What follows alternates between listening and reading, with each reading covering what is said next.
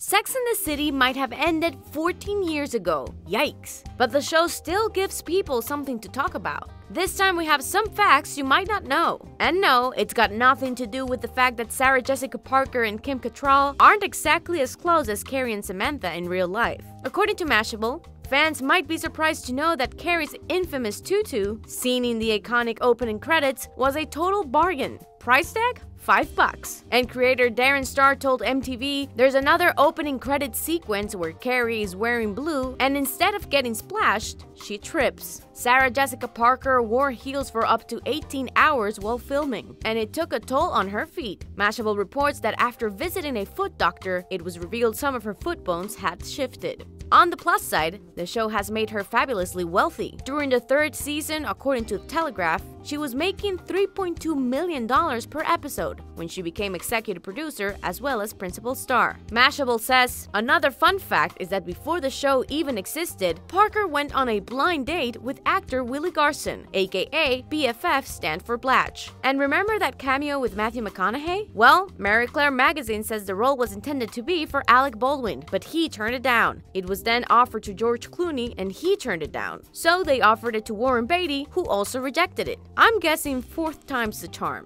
and a very charming one.